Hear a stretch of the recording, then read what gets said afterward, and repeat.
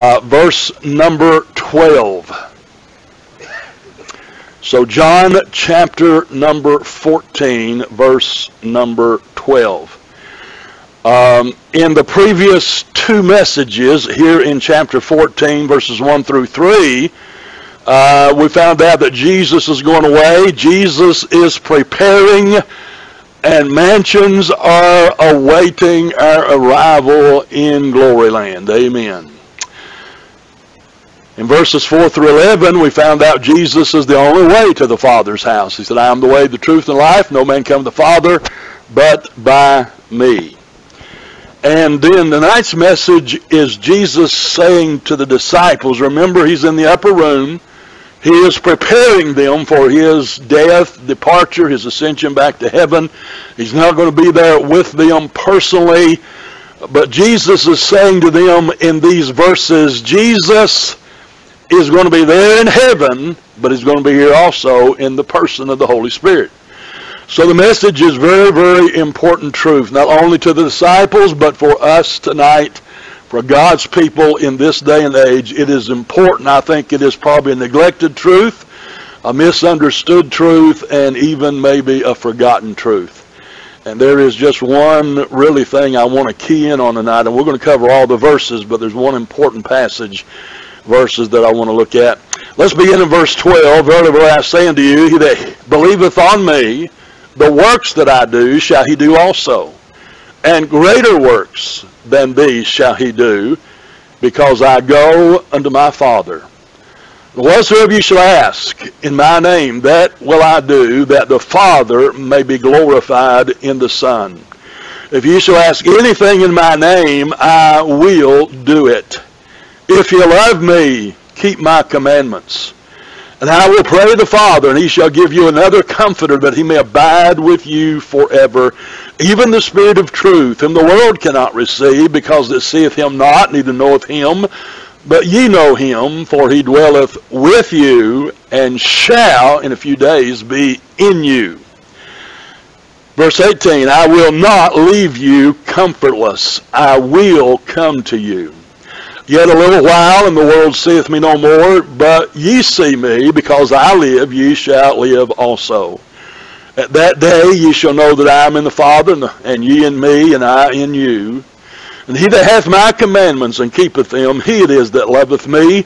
He that loveth me shall be loved of my Father, and I will love him, and will manifest myself to him. Judas saith to him, not Iscariot. You remember that Judas Iscariot has already left the upper room dinner.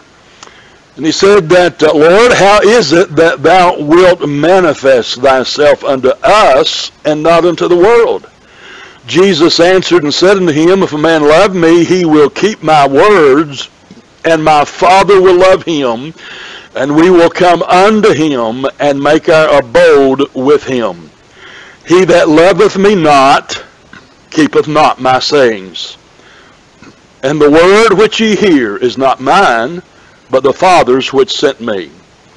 These things have I spoken unto you, being yet present with you. There are several things, and some, really great messages that Jesus is giving, great truths, great principles that the Lord is giving in this passage. And you could really preach a message on each of these great truths.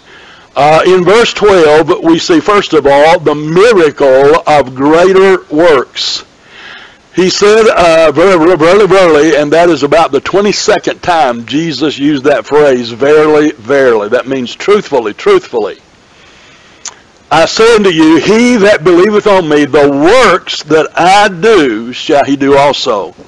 And greater works than these shall he do, because I go unto my Father. Now that is the result of the omnipresence of the Holy Spirit compared to the physical presence of the Lord Jesus Christ. If the Lord were still here today, he would only be in one place at one time. For once he took upon the body, and that body came out of the grave. He is no longer just spirit. He is spirit and body. And he was as they was at that time. He is limited to being at one place at one time. So he's indicating that the presence of the Holy Ghost is going to be able to be everywhere with every person He is here tonight. The Bible says where two or three are gathered in His name, He'd be in the midst. He's with Brother Johnny Jones over in Oceana, West Virginia. He was in Bryan Treadway over in Abington, Virginia. He is with Brother Massengill over in McQuady, Kentucky. He is with Brother Jones down in South Carolina. He is with Gene Rao down in Columbia, South Carolina. He is with all these men of God. He's over in Scotland with Brother Hodnett in the person of the Holy Spirit. Now, when it says, greater works than these shall he do, that can be a confusing thing. And first of all, there's going to be greater in number. Jesus was limited on one place at one time. He was also limited to 3.5 years of ministry. Once John the Baptist baptized him and he began his ministry, then the miracles began to follow. And so there's going to be greater works in the number of things that's going to take place. For example, on the day of Pentecost, 3,000 people were saved. That's more than Jesus had saved in 3.5 years, and that happened on one day. And so he's going to be greater in number, equal in power, but because there's going to be 12 of them going out, or 11 of those, plus the other apostles, plus Barnabas and Silas and other men of God through the book of Acts going out all the way to bringing the gospel to America, to your house, to your home, to your heart. It's going to be a greater outreach. There's going to be a greater thing. For example, people came to hear Peter preach. The Bible says they just sat down and hoped the shadow of Peter would fall across them and they would be healed. Jesus never did that. The Bible talks about those who would bring handkerchiefs and want Paul to bless them, and that they would be healed because of those handkerchiefs. That never happened in Jesus' day. A greater outreach, because here is Judea. I mean, we read this morning, or quoted this morning, Acts 1:8, that ye shall see power that the Holy Ghost has come upon you, and ye shall be witnesses unto me in Jerusalem, and he said in Judea, Samaria, and to the uttermost parts of the world.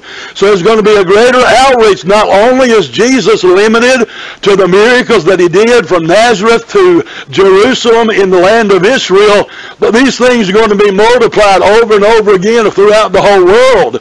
Matter of fact, there's not only going to be Jews, but Gentiles saved. Listen to what Jesus told the disciples in Matthew chapter 10, verse 5. Then the 12 Jesus sent forth and commanded them, saying, go not into the way of the Gentiles, and into any of the city of the Samaritans enter ye not, but go rather to the lost house of the house of Israel.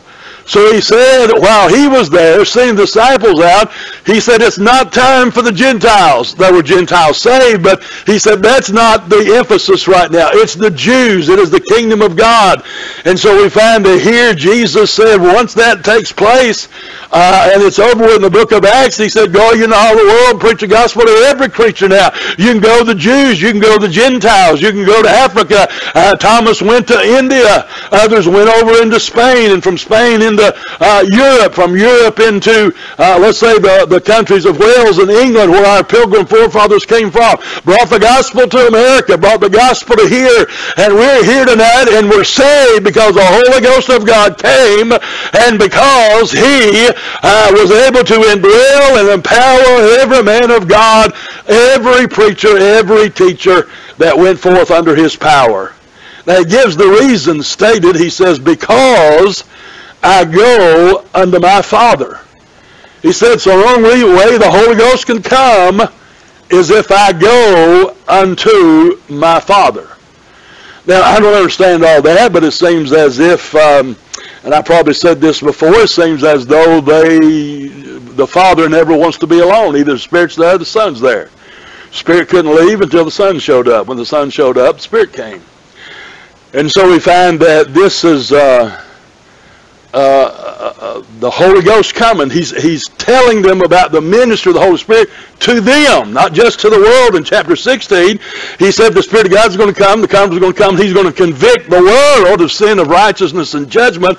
But here's what he's going to do for you. Now, first of all, that is a great encouragement to the disciples, because Jesus is telling them that his work, his miracles are not going to cease, and that the works would now be done by the disciples themselves in greater number, in a greater area, going all around the world to every people, everywhere. This is greater works than I did, you're going to do.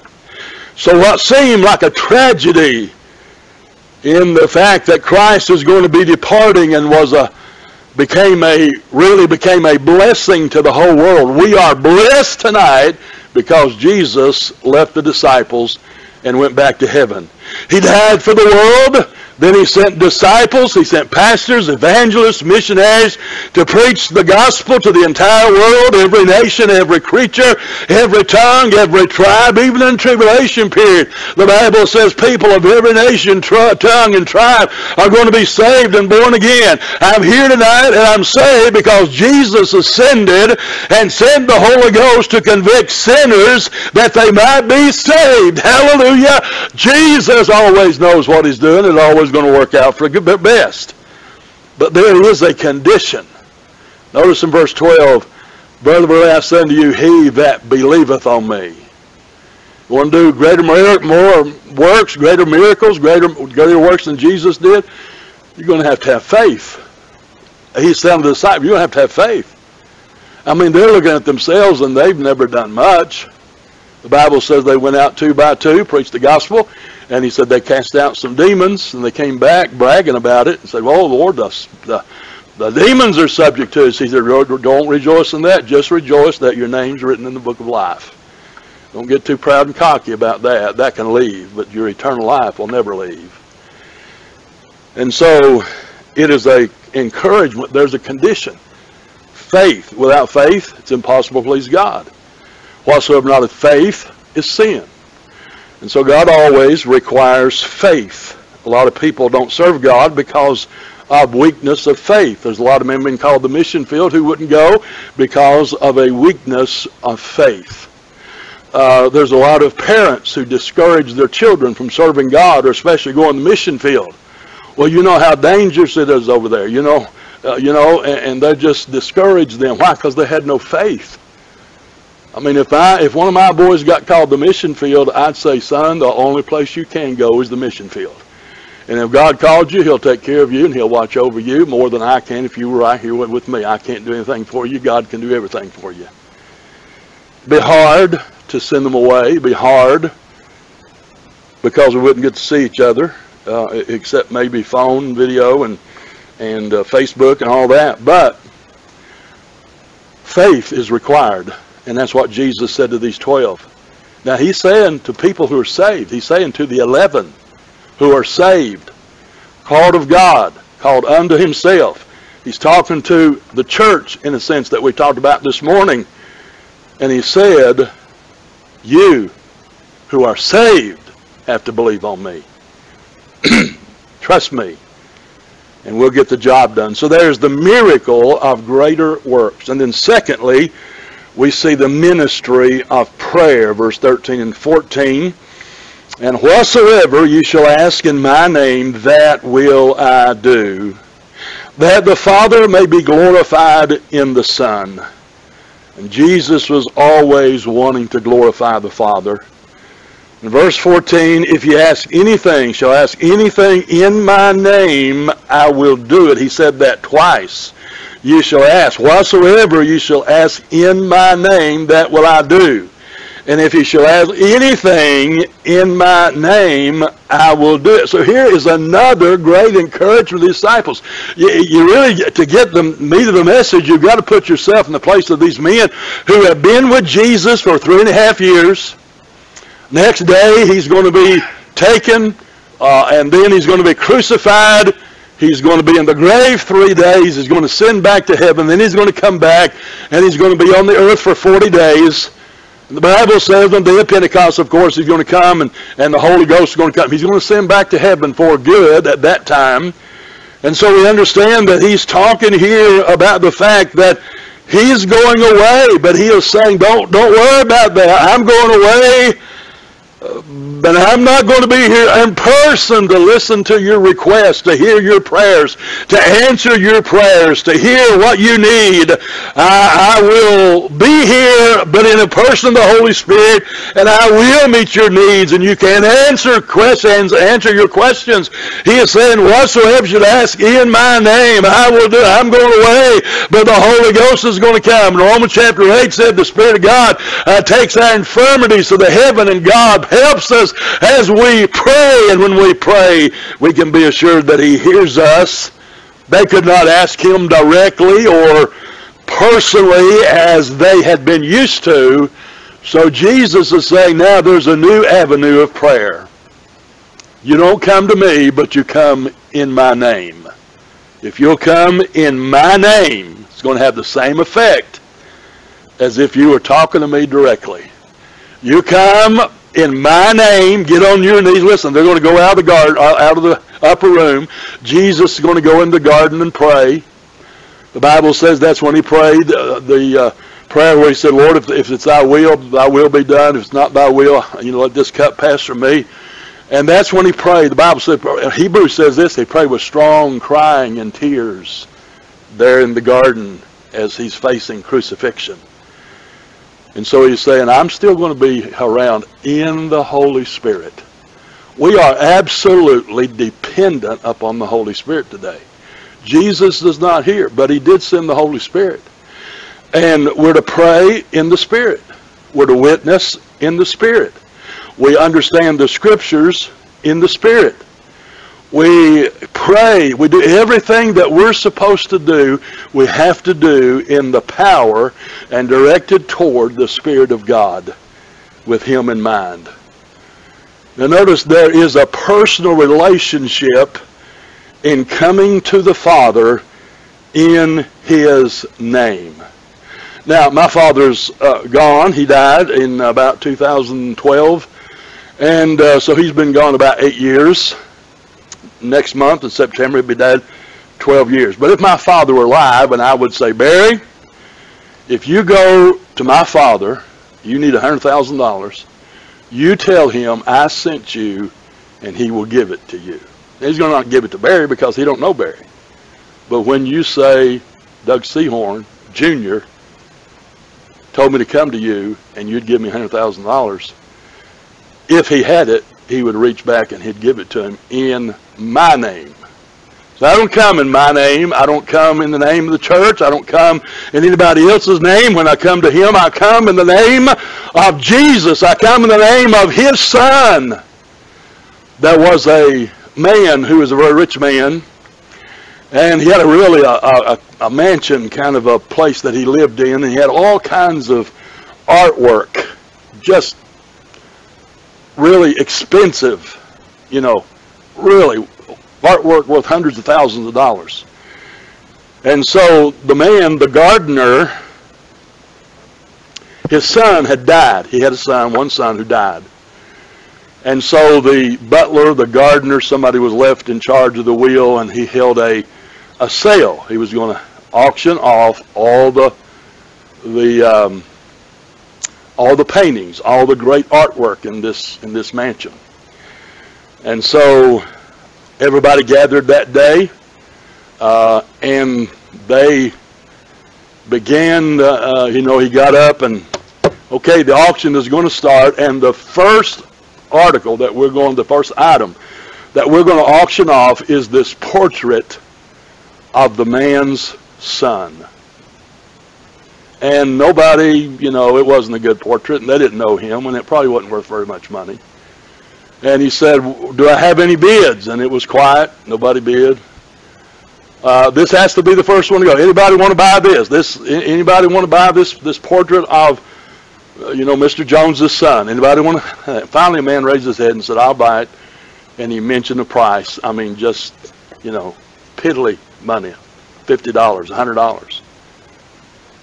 And he said, sir, come get the portrait. Got the portrait, gave his money. And he said, the auction is over.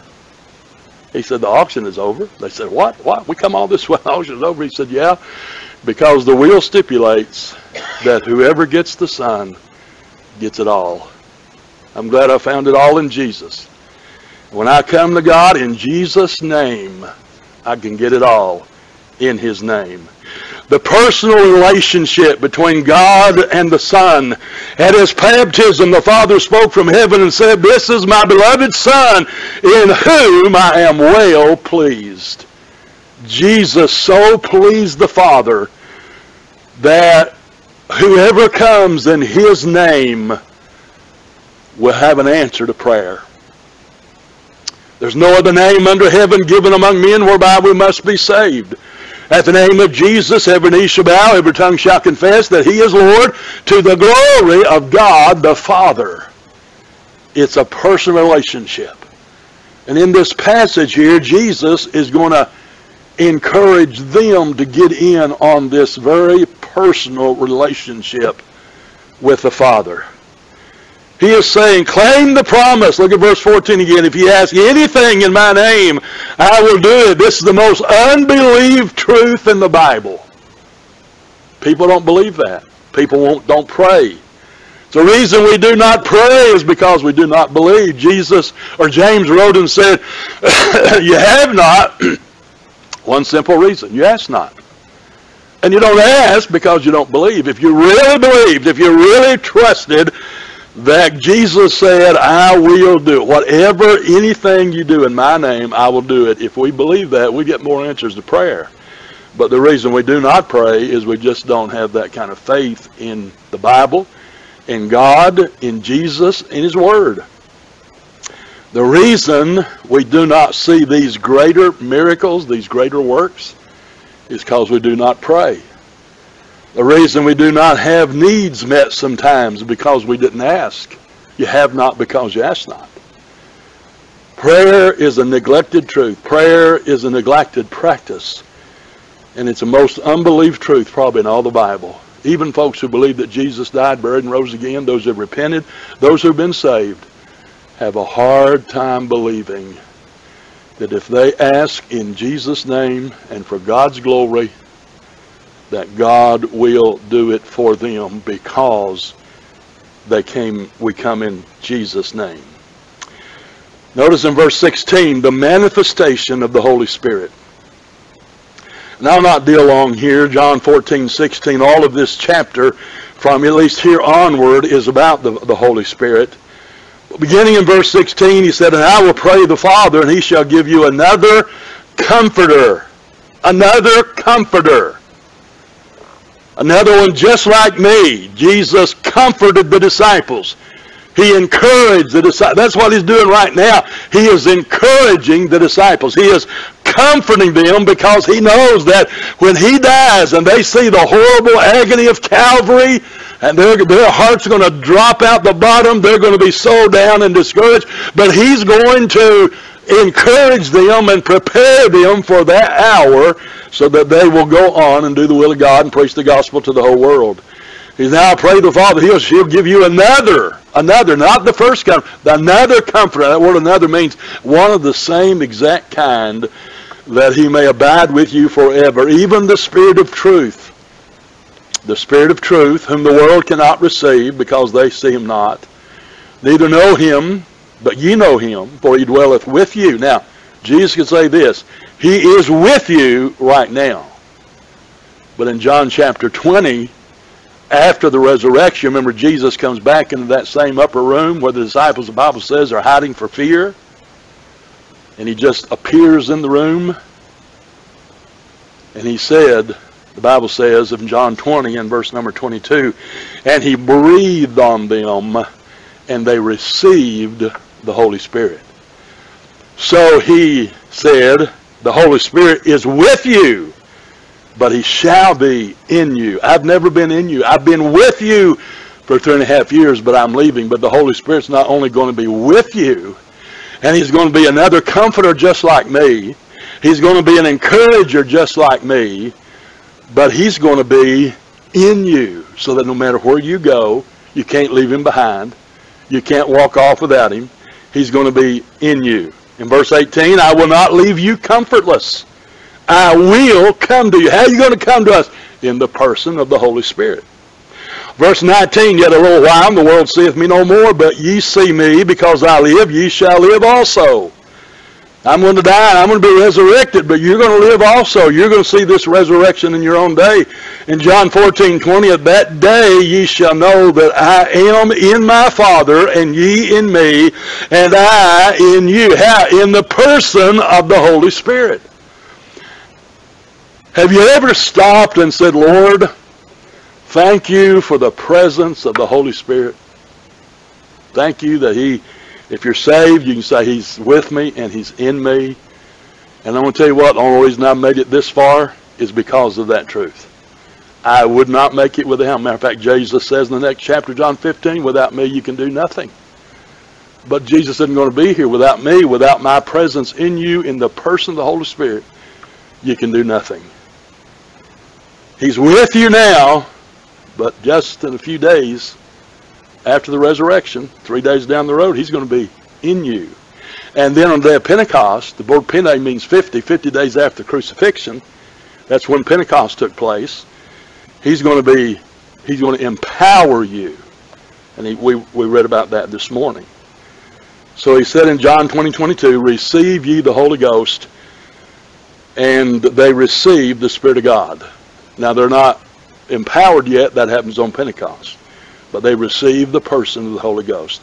So Jesus explaining to them the simple but profound ministry of the Holy Ghost of God. And we ought to stop. That's why the Bible says, quench not the Spirit. He said, don't grieve the Spirit. Why? He's your only hope. He's your only help. If we quench and grieve the Holy Spirit, Jesus can't help us. The Father can't help us. He sent the Spirit to help us. He's our comforter.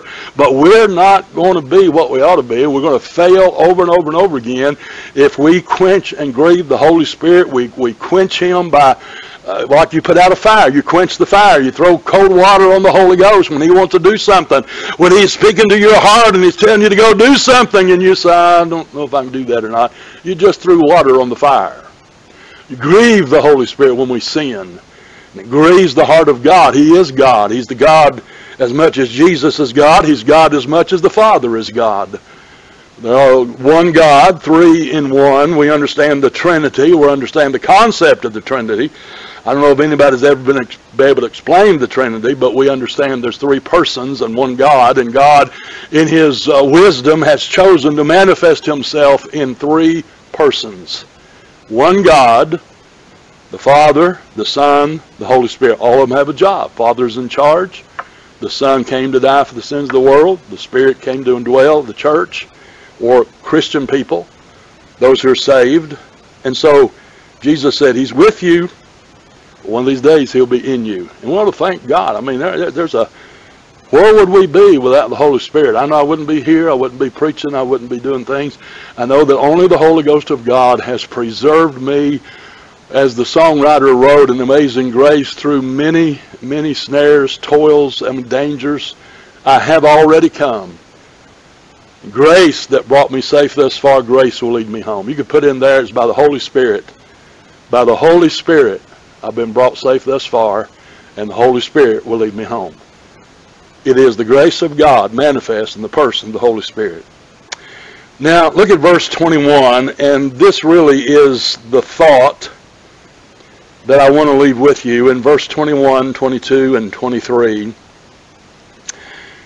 And he says this, he that hath my commandments and keepeth them, he it is that loveth me. And he that loveth me shall be loved of my Father. And I will love him and will manifest myself to him. He goes on to say in verse 22, Judas saith unto him, not Iscariot, but the other Judas, Lord, how is it that thou wilt manifest thyself unto us and not unto the world? Jesus answers and said unto him, if a man love me, he's telling him how he's going to manifest himself. If a man love me, he will keep my words. If he loves obedience, and then he said, and my Father will love him, and we will come unto him, and make our abode with him. He that loveth me not keepeth not my sayings. The word which you hear is not mine, but the Father's. These things I've spoken to you, being yet present with you. Reminding them again that he's going to go away. Now, I want you to notice something back in verse 24, really in verse 23. The last two phrases there, he says, and he that loveth me shall be loved of my Father. Now listen, the Bible says God so loved the world that he gave his only begotten Son. A lot of folks don't know that, but he does love the world. But he's talking to these 11 right now. He's talking to those who are the inner circle. He's talking to those who will become the apostles and prophets and the foundation of the church. And he goes on to say, if you will love me enough to keep my commandments, listen to me now. He said, I will love him. He'll be loved of my Father, and I will love him and will manifest myself to him. Most Christians know nothing about that. They do not know what it means to enter into the presence of God, to feel the love of God. We can say out of head knowledge, Jesus loves me, this I know, for the Bible tells me so. We can sing the songs about the love of God, we can go, but until you sense it, you feel it, and God manifests his love to you because of your love for him and your obedience to him, you will not know this truth. He said, I will love him in a special way. God loves those who love him in a special way. He manifests himself to them in a special way, in special seasons of prayer and worship and praise and leadership of the Holy Spirit. And most Christians do not know anything about that. He goes on to say in verse 23, Jesus answered and said to him, if a man love me, he will keep my words. He keeps going back to that. And then he said, and my Father will love him, and we will come unto him and make our abode with him. Now, the Holy Spirit's going to come. He's going to indwell every believer. The Bible says we're sealed by the Spirit until the day of redemption. So what does he mean when he says the Father will love him? God loves everybody. And we will come unto him. That has to be in the person of the Holy Spirit. Father is on the throne. Jesus sitting at the right hand of the Father throne. So it's in the power of the Spirit, in the person of the Spirit. And notice these words, and make our abode with him. It's one thing to live in another person's home. It's a different thing to feel at home. You understand what I'm saying? You might be forced to go, and live with other people, or to be moved to a nursing home or somewhere, and you can say, that's my abode. But Jesus is saying here, we will come and we will abide with you. We will make our abode. We will come in and we will have this wonderful fellowship together. The abode. We'll feel at home around one another. We'll have such a loving and close and powerful relationship. Nothing that others will know about, because you love me and you keep my commandments. We'll not only be with you and in you, but we're going to make our abode with you, and we're going to manifest ourselves to you. That's why men of God can get up and say, the Holy Ghost said, and the Holy Ghost gave me this message. Why? Because he manifested himself to them. Gave them a message to preach. And then we'll make our abode. We're going to settle down. That means settle down and make yourself at home. Because you love him and because you're living a life of obedience, he said, I'll come and we're going to make a dwelling place. You got a dwelling place up there, but while you're down here, we're going to come, we're going to move in, and we're going to have a wonderful, wonderful, wonderful relationship, more than relationship, a fellowship that most people don't know about. This is the manifest presence of Christ. Takes place in the heart. So let's go back and just review that thought for a moment. How to enjoy the reality of Christ's presence. How do I get in on this? And then simply, it's right here in the Scriptures. Number one, love Him. Love Him. Love is a choice. Did you know love is a choice? You choose to love Him. It's like in Bible days, they did not have courting and gating and so forth. Two fathers met and said, my son's 14 years old, your daughter's 14 years old. When they get of age, let's say 20 years old, we'll hook them up and let them get married. They didn't have any choice in the matter. It wasn't court and date and I fell in love. No, they went to the altar, they said, I do, went to the tent and looked at each other and said, who are you? And then you wake up one morning and say, why did Daddy hook me up with her? The same reason my daddy hooked me up with you. There wasn't no love. Love had to become a choice then. I choose. God chose to love us. He didn't love me because I was such a wonderful person. He loved me while we were yet sinners. He loved us, commended His love toward us, and died for us while we were yet sinners and wicked and ungodly. He loved. He chose to love. And so we choose to love Him. Why? Because of all He's done for us. When Jesus was asked the question, the Pharisees trying to trip Him up in His words, they said, Lord, what's the greatest commandment of all? He did not hesitate. He said, thou shalt love the Lord thy God with all thy heart and soul and mind and strength. And Paul went on to give a great, I'm talking about a rebuking word in 2 Corinthians. He said, if any man love not the Lord Jesus Christ, let him be anathema, accursed, maranatha, at the Lord's coming. Paul said, man, if you don't love Jesus, you're going to be cursed at the Lord's coming. True love will lead you to obedience.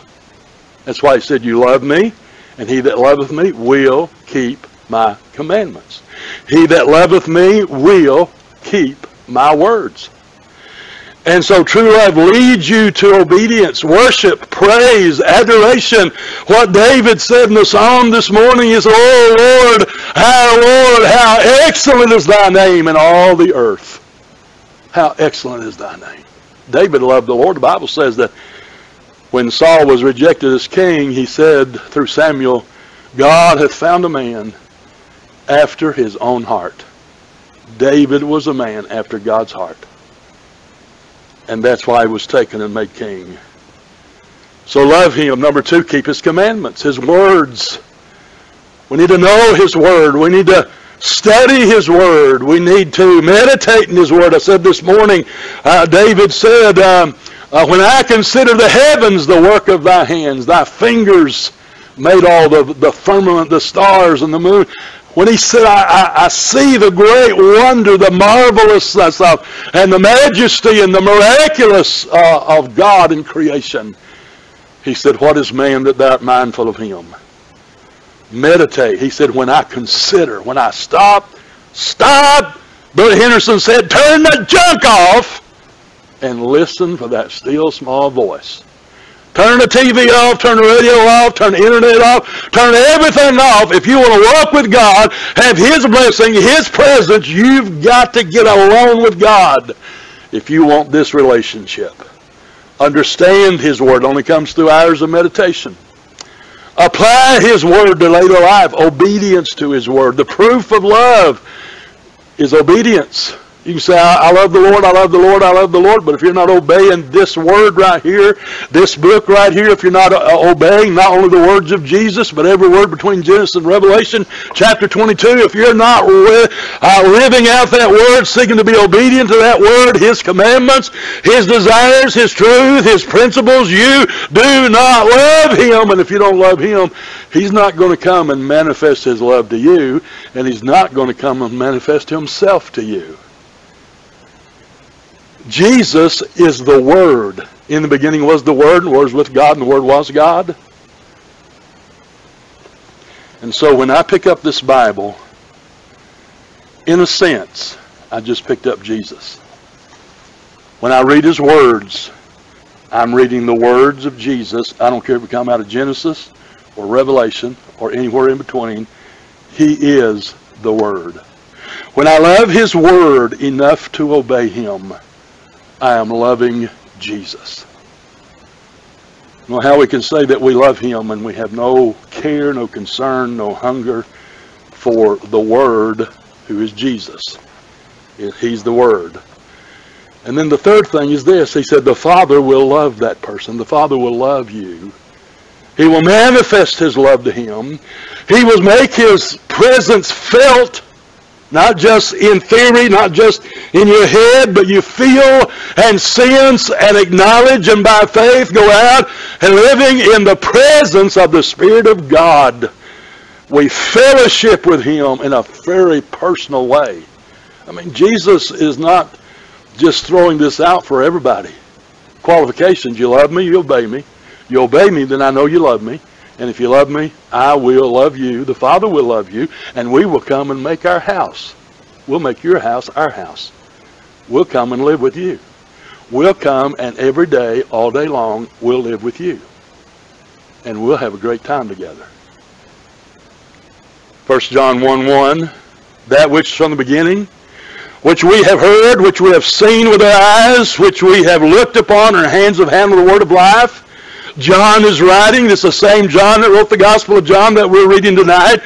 And he said, that which is from the beginning, Jesus, who is from the beginning, we heard him, we have seen him, we have looked upon him, our hands have handled the word of life, and that life was manifested, and we have seen it, and we bear witness and show unto you that eternal life, which was with the Father and manifested unto us. Listen what he said, that which we have seen and heard declare we unto you, that ye also may have fellowship with us, and truly our fellowship is with the Father and with his Son, Jesus Christ. Sort of sums it all up. John says, I knew him, I saw him, I handled him, I touched him, and I had personal one-on-one relationship. John is called the apostle of love. John's the one who leaned on Jesus' breast at the supper, at the upper room discourse. This is the final supper. John knew something about this loving relationship. And he says, you know what? Everything that I experienced, you can experience.